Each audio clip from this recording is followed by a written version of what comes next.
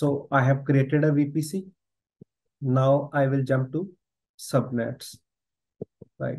So let's select on which VPC I want to create that subnet. So I selected my security VPC, right? So my security VPC is 10.0.0.0/16 subnet. So let's create that subnet. My first will be management subnet, right? So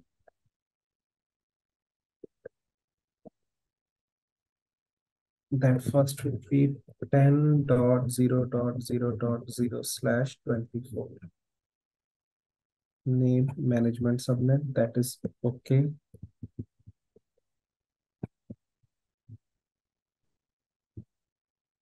Now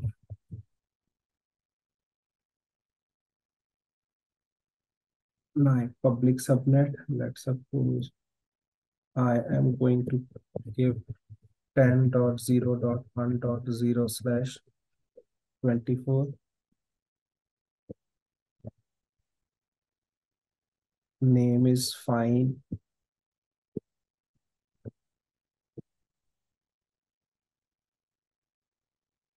Private subnet, I'm giving that 10.0.2.0/24. Done. I have created 3 subnets. Okay. This is my management subnet, public subnet, and private subnet, right? So now we already know, right, that whenever we create any VPC, right? So till now, what we have did,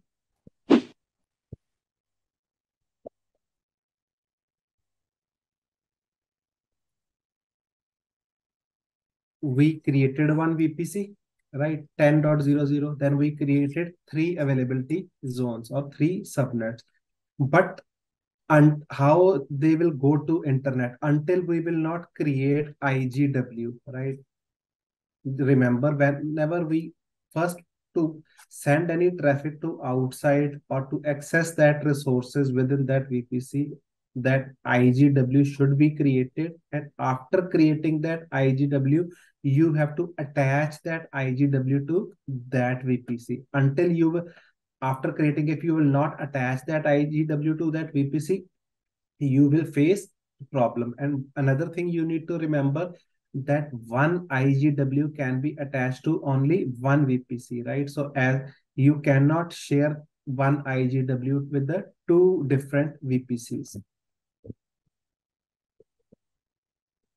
So I have created VPC, I have created subnets. So now I'm going to create IGW. So let's security internet gateway, right? So I have created that security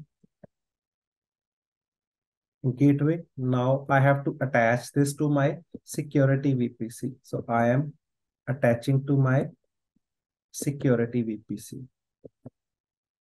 Done.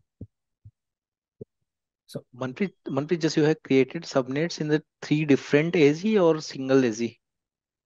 So I have created in, let me see, we can create in any of the AZ. So Any of I the AZ, have, na? yeah, ABC, okay. yeah. Only For single me, AZ you have yes. created. Okay. But So we can create in the three different AZ and under yeah, the VPC. why it will not create any problem, because my default route is 10.0.0/16, right? So they all will be covered that at local route, so they can communicate within that VPC until I will not put any problem. So now I created one routing table. Oh, sorry. I have created IGW. So after creating IGW, now I have to tell them that which availability zone or which subnet should go to internet and which one should not go to internet, right?